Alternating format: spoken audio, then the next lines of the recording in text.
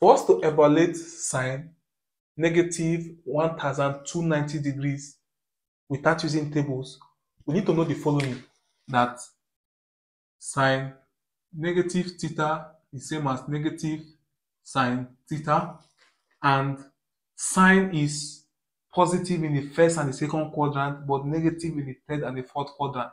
And in the third quadrant, sine 180 plus theta equals negative sine theta.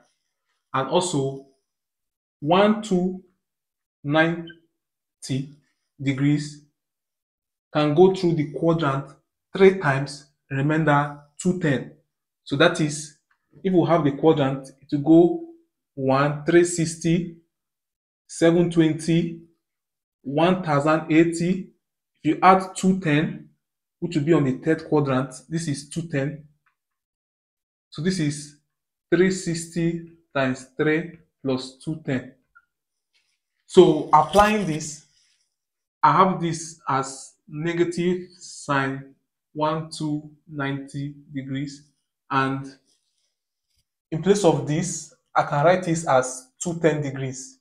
So I can write this as negative sine 210.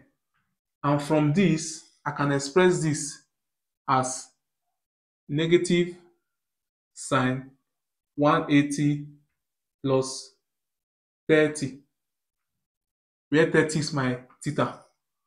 And you see that this is negative sine theta. So we have this negative with this negative, negative sine 30 degrees.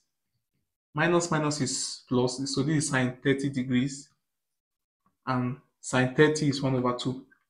So if you check this on your calculator, this is what you have. Thank you for watching.